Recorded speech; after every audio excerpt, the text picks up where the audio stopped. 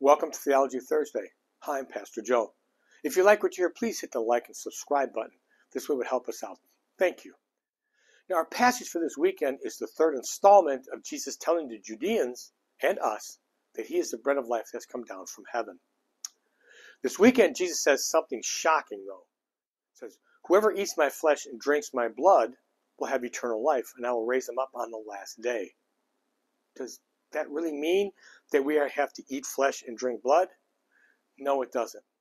So come and hear what Jesus is really saying and what that meant for the hearers on that day and for us today. Thank you.